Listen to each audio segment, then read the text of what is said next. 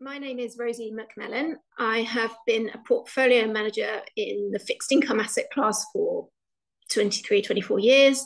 My current role is Director of Portfolio Management, which is responsible for the team of the portfolio managers in fixed income. About 10 years now, I have not been working 5 days. I've been paid to work 4 days, which is what I currently do.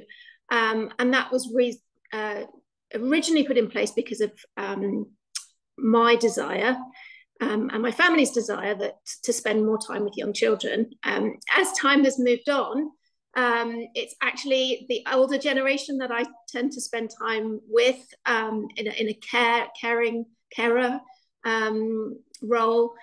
So actually the perspective I've had on the demands of my life and the benefit to my family outside of the working environment has shifted over the course of time that I've been working flexibly. Now, it's flexible in that it's 4 days because I have a degree of optionality as to which day I can not work.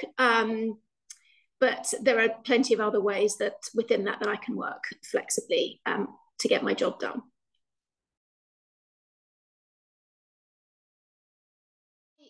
My situation is that during my career, I took a career break.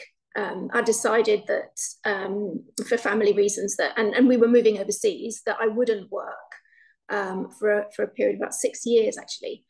And when I came back, I was very cognizant that I wanted to ensure really good balance between my life in work and my life outside of work.